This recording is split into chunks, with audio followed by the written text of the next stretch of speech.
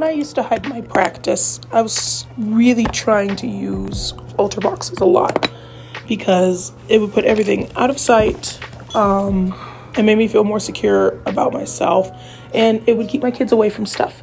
But I know it is past that point now, and I need to clean out my stuff. So I have a huge suitcase full of all of my working things, gifts I've gotten from different countries, all of my herbs, and I just cleared it all out.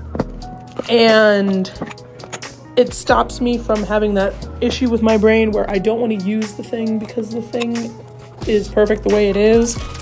And if I use the thing, then I won't have it for later.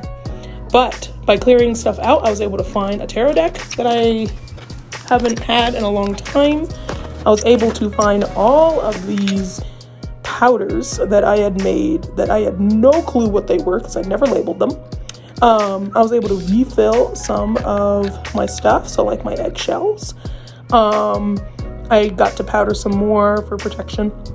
I actually have 2 little things of it now, and it looks so much cleaner and so much nicer.